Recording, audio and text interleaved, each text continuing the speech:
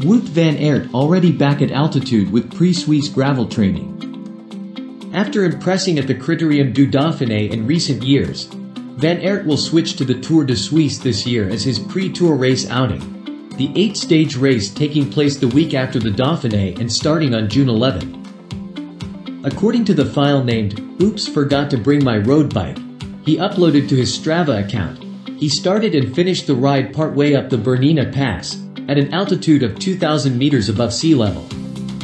He then continued the off-road pursuit with a short trip up and down the Roseg Valley, before making his way up the Bernina Pass and looping back to Diavolezza on the Swiss-Italian border, where he's staying.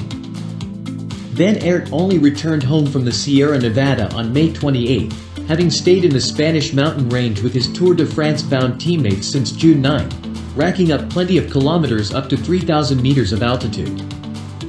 According to Belgian newspaper Het Nieuwsblad, Van Aert is in Switzerland alongside Wilco Kelderman and a couple of support staff from Jumbo-Visma.